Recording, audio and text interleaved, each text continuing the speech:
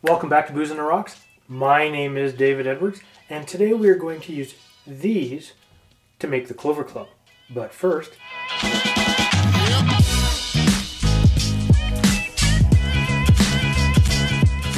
alright, so let's get into some history. Now, the Clover Club cocktail predates Prohibition, and it is named after the Philadelphia men's club, the Clover Club.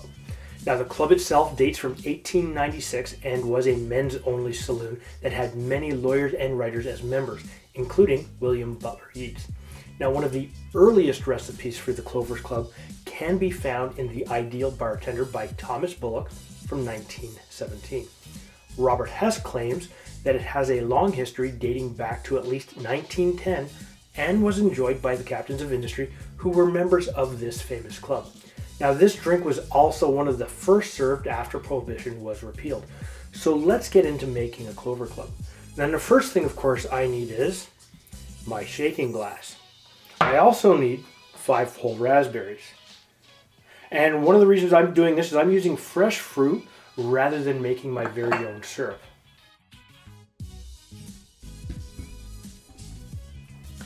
I do need 2 ounces or 60 mils of a gin. I'm using Georgian Babe gin here. It's a local gin.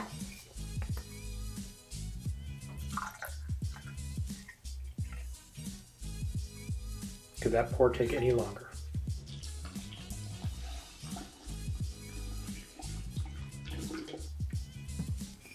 I also need half an ounce of a simple syrup.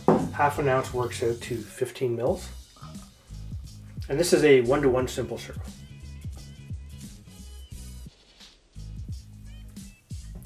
The other thing that I need is 75 ounces, or 0.75, 3/4 of an ounce, me and my math, 3/4 of an ounce or 25.5 mils of lemon juice. And lemon juice. So I need 3/4 of an ounce of lemon juice.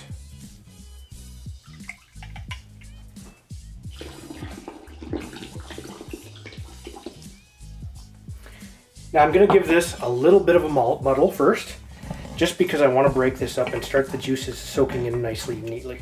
Okay? But we need one more ingredient. The next ingredient that we need is 1 egg white.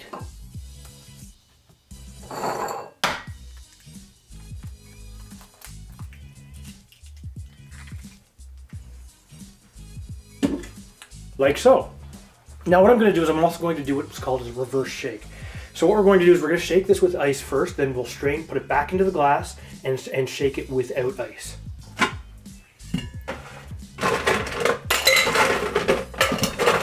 And I'm going to use, 4 good-sized ice cubes with this. And we'll shake it for a good 10 seconds hard.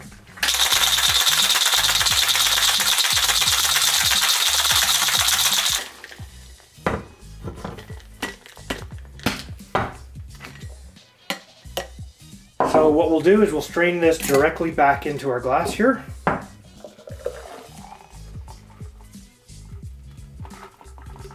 And the color looks really nice already. All right, get rid of that ice. And what we're going to do is we're going to give this another shake for another 10 seconds because we want to get that little bit of foam on top.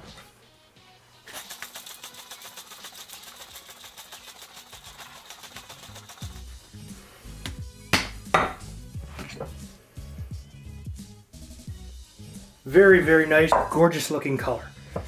So we're going to serve this in a coupe glass.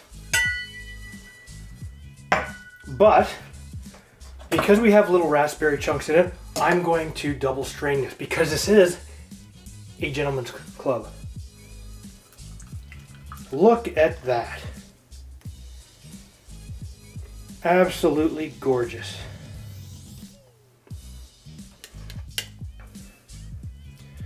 And this will give us a chance to get a little bit of the foam to separate and look absolutely gorgeous. But we need to garnish this. And we're going to garnish this with 3 whole raspberries.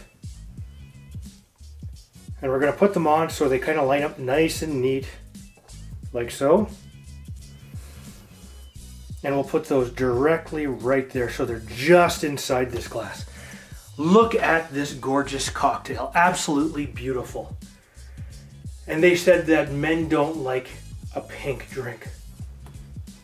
And it smells absolutely wonderful. Look at that beautiful foam. All I can smell is raspberries. Absolutely gorgeous. Oh, wow. That is awesome. It's an A-list drink. I can see why you would have this served at a high-end club or saloon. But you know what? This is perfect to treat yourself. The raspberry and the gin combine wonderfully. You get these great raspberry floral notes. The gin works so well with it. It is nicely balanced. It's not overly sweet. The lemon juice doesn't overpower anything. It blends absolutely gorgeous. Serve this to me any day. You know what? What I'm going to do is I'm going to put the ingredients and the method of how to make this down below in the description. If this is your first time to my channel, please hit the subscribe button and make sure you hit that bell notification. That way, every time we put up a new video, you'll be notified. But if you don't like raspberries and you don't like a gorgeous looking cocktail, hit the thumbs down button twice. And we'll see you next time.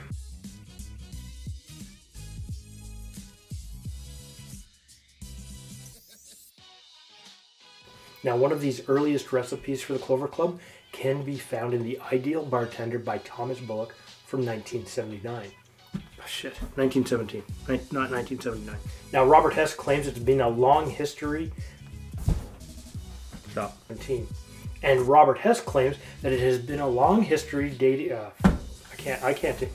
So let's get into making the Clover Club. And they said that men don't like a pink drink. Let's see how it smells. All I smell is strawberry, combined with the botanical notes of the gin to be